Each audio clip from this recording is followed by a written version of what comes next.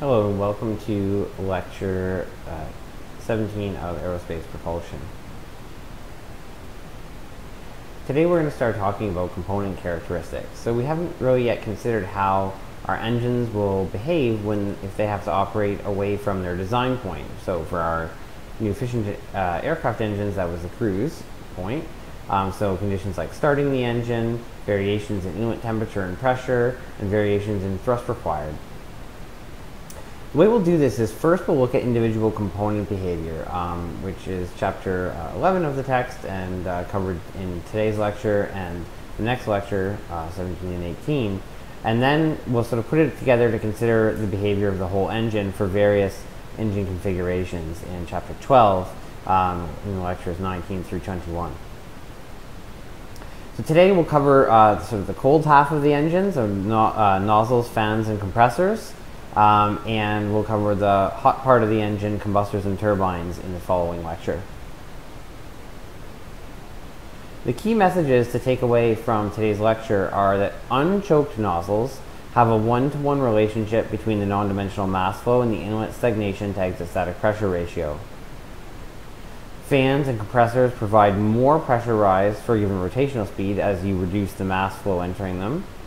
And the pressure rise roughly scales with the rotational speed squared.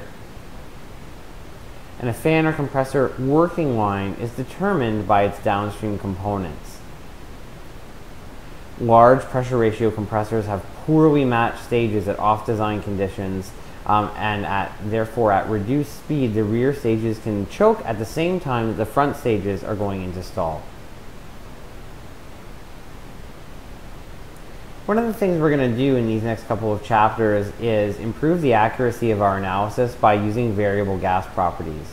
Up to now, we've assumed that we can treat all the gas in the engine as air with constant properties, but actually CP and gamma vary with temperature and due to changes in gas composition due to combustion, as you can see here.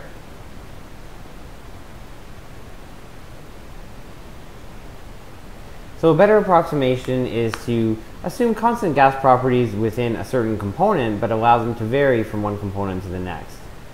So we'll use a constant value for compressors and a different constant value for turbines.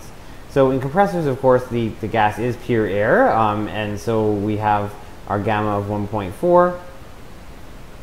And in turbines, for where the equivalence ratio is typically about 3, for the combustion products, the gamma at the appropriate temperature range would be normally about 1.3. And it turns out, just kind of by coincidence, that the specific gas constant is still about 287 joules per kilogram per Kelvin for both sets of gases. So it makes it easy to calculate the changes in CP. But you can see from the upper plot here that while our CP for air is going to be, about what we've always treated it as, it's going to be a higher value because of the lower gamma in the turbine. We'll start by talking about nozzles. This is maybe the easiest component because there's no chemical reactions taking place and there's no moving parts.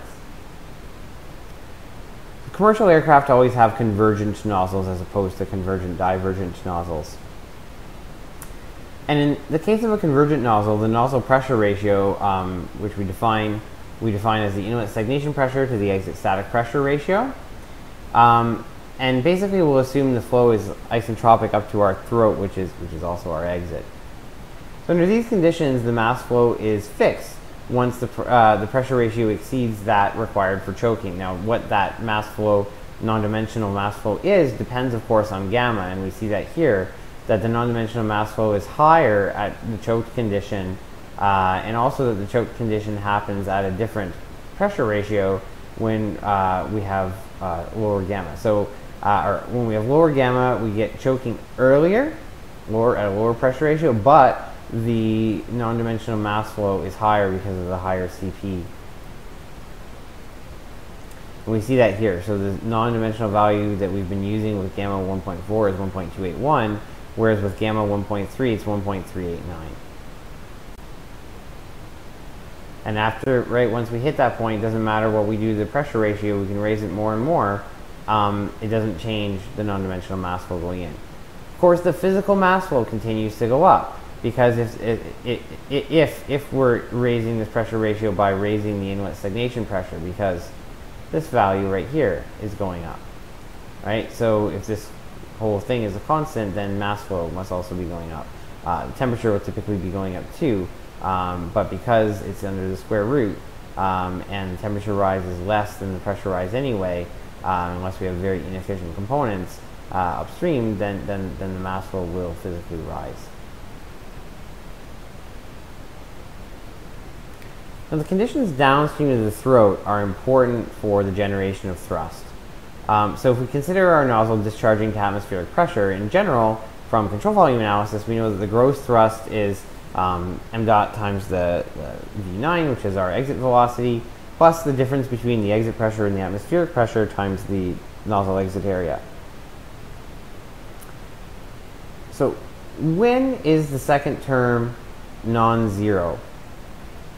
Apologize for this little error here. There's no next slide with options because I took out the activities. But think about this for a minute and kind of come up with an answer yourself before moving on to the next part of the video. And during the tutorial, we'll take up this question.